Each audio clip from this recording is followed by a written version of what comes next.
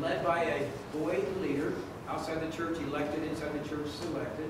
The patrol leaders represent their young men, kind of like a congressman, at the monthly troop leaders council, to their wishes and their needs, and then they report back to them. Patrol leaders lead with adult shadow leadership. And that's essentially what patrol leadership is. This A is advancement. Again, this is one of 8 methods. What I see too often, if I were to put the font by the emphasis, it'd be this. A. Advancement is everything. And it drowns out everything else we do. I'm not being facetious here. This is what I notice when I go around the country. Okay, so let's get away from that. So this is U for uniform. L is leadership. The S is the scouting ideals. And that's the motto, the oath, the code, the slogan. Our young men should know that. They should live by it. It should be part of everything that we do. This is the outdoors. I think our most powerful method. And here we are, beautiful Utah, with all this wonderful, from my home in Linden, about 6 miles from my house, there's a sign that says Mount Timpanogos Wilderness Area. I've just never lived in a place with that kind of options. And no vehicles allowed, and there's elk and deer. It's just amazing. When I lived in Texas, it wasn't quite the same. And it was tougher. I think we take it for granted. The outdoors, let me share with you a little story here that helps illustrate that. This is from Elder Hillo. Elder Harold Hillo tells a story that demonstrates the attitude we should have toward outdoor activities when they're done for the right reasons. I recall a conversation I had some years ago with my state president in Idaho. We were discussing the forthcoming Aaronic Priesthood Scout Campout. I explained to him that it would be necessary for each person to bring his own sleeping bag, to which the president replied, quote, "I've never slept in a sleeping bag." I quickly responded, "President, you can't be serious. You've lived in Idaho all these years. You've never slept in a sleeping bag?" "No," he said, "I never have, but I've sure laid in one." I can relate to that. And they went on to say, "And I'll lie in a whole bunch more of them if it will save boys." Every time I read that, my mind goes to a snow camping trip I had with my son in Oregon. If you've been to Western Oregon in the winter, they spare Utah most of the snow. They get the snow there, heavy, wet snow, 20 feet high up in the mountains. So we go up and we dig a hole in the big snow drift in the snow and build a snow cave. Well, it was snowing hard, and we were in a hurry, and we didn't dig it very deep. And I'm laying there in this snow cave. I'm warm. It was about 8 inches from my nose to the top of the cave, right? If I roll over on my shoulder, I barely touch the top of the cave. And it's like 5 o'clock at night, it's dark, and I know I'm sentenced there until like 6 o'clock. And then my mind starts to race. I could be home with my wife. And then, my son is having a blast. He's in a cave with his dad for the first time before. And at the time I was thinking, well, why did I volunteer to go on this camping trip? I could be home and doing all this other stuff. Knowing what I know now, first of all, I dig a deeper cave. You don't have to, create these things more upon you, but I would do more of those with my children. And it's priceless, the time that we spend with them. And if we use the outdoors for spiritual purposes, it can be magic. Outdoors. This is Adult Association, second A, which is the Merit Badge program. Okay? Which again is magic, the way it's supposed to be done. Here's the way it's supposed to be done. A young man decides he wants to work on a merit badge. He has a merit badge counselor. Scoutmaster gives him a blue card. You still have blue cards? Signed by the Scoutmaster that says, "You have my permission to serve this merit badge." The young boy picks up the phone, not the mom, and calls the merit badge counselor. Now, you can't do one-on-one anymore, but 2 boys there or other people watching, the young man goes to see the merit badge counselor maybe 1 or 2 or 3 times and earns the merit badge. The merit badge counselor signs off the last requirement. The young man brings that blue card to the next troop meeting, at which he's awarded that merit badge in the troop meeting. And then 3 months later, at a court of honor, he's recognized in front of his peers with the card. Merit badge is already on his sash. Is that how we're doing it? Most of us not. The process, as important to me, is to what happens with those 3 visits with that merit badge counselor. what happened to me, the athletic merit badge, I mean, I didn't think about this as a kid. I wanted to work on the athletic merit badge because it had this purple thing with this red, like almost like a Nike shoe with flames. It wasn't even required, but I wanted to earn that merit badge. So my scoutmaster signed it off. I went and saw Brother Dixon, who happened to be a member of our board, who I didn't know very well. And back then it was one-on-one, but it could have been two of us. And for 3 times, I had my merit badge with me. My mom dropped me off at Brother Dixon's house, and he worked with me in the 50-yard dash and the push-ups and sit-ups. He talked about his mission, and after those 3 times, I got the merit badge. But what happened during those conversations with Brother Dixon, looking back, and I can see it, is the fire of a mission was inserted in my heart. My dad was not a returned missionary. He was in Okinawa at age 18. Brother Dixon had this fire I'd never experienced before. Adult association. Now, we send kids off to summer camp, and that's okay, but too often, the system is really not done very well. Here's an example of not good. My oldest son in Colorado went to Mutual one night. Came back from Mutual, I was home, and he said, Dad, I heard the woodworking merit badge. I said, great, I didn't know you were working on the woodworking merit badge. He said, I didn't either until I got to Mutual. We were there, and there was this table with these partially done woodworking projects, and we hammered a few things in and had a little lecture, and they signed off for badge.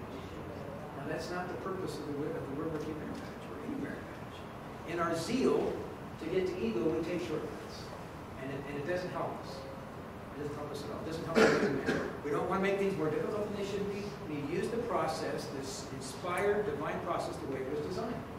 I think we can do better with it. We can use merit badge counselors in a way to help make sure that the right people are meeting with the right young men to be second and third witnesses to people who believe in Christ and serve Christ.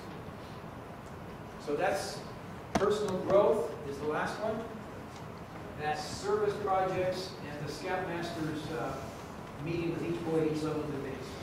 Okay. Control method, advancement, uniform, leadership, Saturday on fields, outdoors, adult association, personal growth. With varsity, this is a squad, this is a patrol. The varsity has all kinds of other things, and I hope you don't think it's just one letter off from Boy Scouts. Varsity is a wonderful program. How many of you have ever done On Target? How many of you have never heard of On Target? Oh my goodness. On Target was created like 1973 in Utah. Just it's fallen on hard times.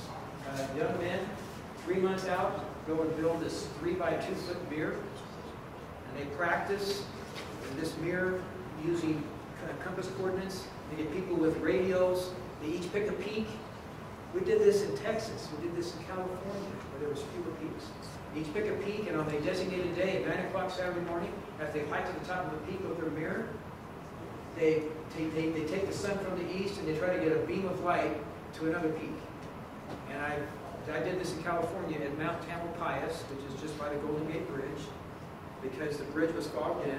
We were on top of Mount Tamalpais, which is like 3,000 feet. The ocean was over here. And Mount Diablo was about 40 miles away. Through the mist, you could barely see it. And we were talking to the people with their ham radios. We were doing our little thing. And suddenly this beam of light comes out of the fog from Mount Diablo. We're all yelling and screaming. They could see our yelling and screaming. And then they went to get across the California Valley to the highest building in Sacramento and up the foothills to Mount Rose outside of Green. Now, what do you do if you climb the top of a mountain and you have this big thing with you, this mirror, testimony meeting? You lay down and put a little thing in the ground and you bury it there to pick it up the next year. Some of those spiritual experiences Varsity Scouts have is from On Target. You need to re-energize that area. 12 places where you have On Target is you can hear from you. The sun shines most of the time. We got lots of mountains. It's a great spiritual experience. That's varsity. Venturing, which is the priest corps. This is adult association. I've used it as a theme working with priests. Never do for a young man what he could do for himself. Think about it. What can a young man do if properly asked and trained and do just about anything? Let them lead. This is leadership, recognition. There are some awards to set in venturing, but we've learned that young men aren't that excited and usually not awards that haven't got the ego at that point. So it still be recognized. This is ideals. The venturing sign, venturing salute. They put the right arm to the square. They promise their duty to God. I think that's significant. What they'll do later. Group activities. And I would suggest as many activities with the laurels as possible. To me, our return missionaries come home from their mission and they have no clue how to deal with the opposites. I see it at BYU all the time. I don't know why. I guess because they were so careful before their mission. You know, no dating, nothing. Now, on mission, they get back and suddenly they're supposed to get married and they're way down. This is high adventure.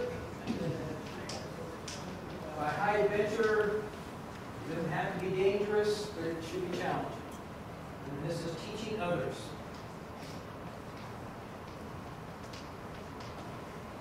Venturing is created with all the manuals and all the works that you keep what you've learned to others. We want our young men to be teachers and missionaries, so it's a great tool. From ages 16 to 18, it's a preschool today. It should be a mission prep class. I don't know how old you are. And I've heard people say, well, now with the newest announcement from President Monson, we're not going to do venturing, we're going to do mission prep. I'm like, what do you do? Well, I mean, anything you do on Wednesday night is venturing, because it's boy-led and adult watching. So people think that there's some venturing program that we don't know what it is, but we're not going to do it. And we're going to do mission prep. Well, everything you do is mission prep. The boys will help do that. You can create it. Venturing is a program that's very flexible, and you can make it happen. Those are the methodologies to achieve the aims. Now, this is something I just added today. The Scout Kit. I had a guy, a BYU professor in my office 3 days ago.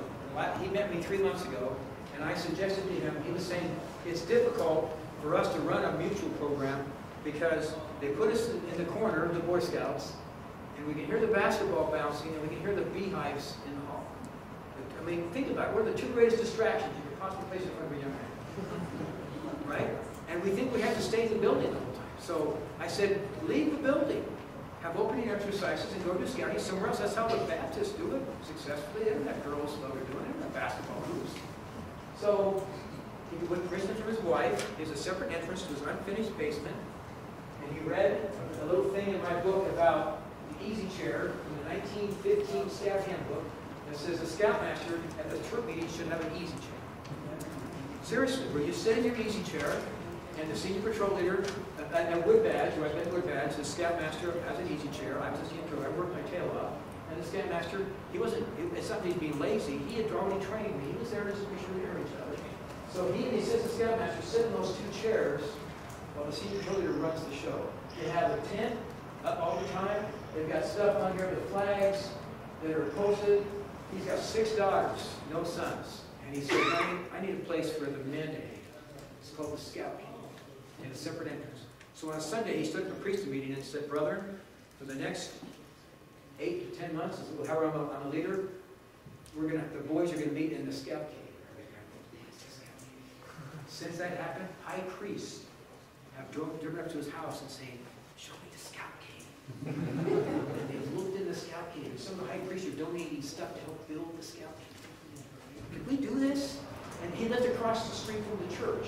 When I was in Oregon, where we don't have as many members, I encouraged them to do the same thing, and the Scoutmaster, after opening exercises, took the boys across the street to an elementary school with arrangement from the school district. They had their own room, their own stuff. In Philmont, Oregon, the guy had a heated barn. That's where they had their troop meeting. Just a suggestion. It's very hard to run a scouting program on mutual night. In Texas, mutual night was Wednesday night because they have a rule there that all church activities have to be on Wednesday night. No school activities were arranged on Wednesday night. So we were there with 2 wards. So there was 12 groups competing for space in our building. So we said, well, we're going to get out of the building. And it worked. Just a suggestion. Every combined activity, every activity night, every camping trip should be planned with the goal of bringing young men closer to Christ. This can be accomplished by careful planning, by conducting a reflection.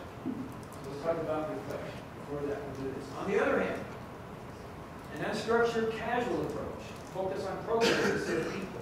A focus on checking out boxes instead of feeding their spirits. and contribute to the spiritual erosion of man. That's kind of sad. Okay, let's talk about reflections. We didn't make this up. Boy Scouts have adopted this from some educators in Minnesota, but we've kind of changed the name. Reflection is simply a discussion that you have at the end of an activity. Every mutual night, potentially, at the end of a camping trip, or several times on a camping trip. You stop and you reflect. Here's the rules of a reflection. I suggest you write this down. You do it immediately. So, if you're on a camping trip, or a mutual night, before you leave the building, you circle up and you have a reflection. That's rule number one. Rule number two is you ask open-ended questions. Philmont puts it into three things called roses, buds, and thorns. Roses, what went well tonight? Buds, what did we learn? And thorns, how can we do this better?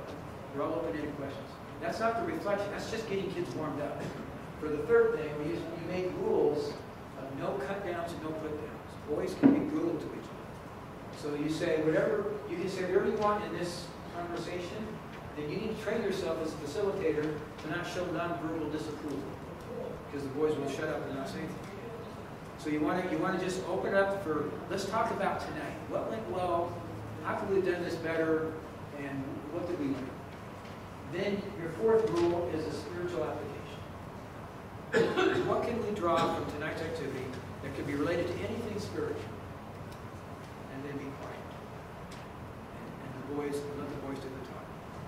In Alma 30:44, it says, all things to know there is God. We can find God in anything we do if we're looking for it. And a spiritual reflection, if you end each camping trip with a reflection, each mutual night with a reflection, it will change the tone of your life. We taught the young women how to do this in our work. So every combined activity, no matter what we did, before we go home, whichever group's in charge, the beehives, the deacons, the mindmates, the president or designated youth gets up and leads the 70 youth in our ward in a spiritual, in a reflection.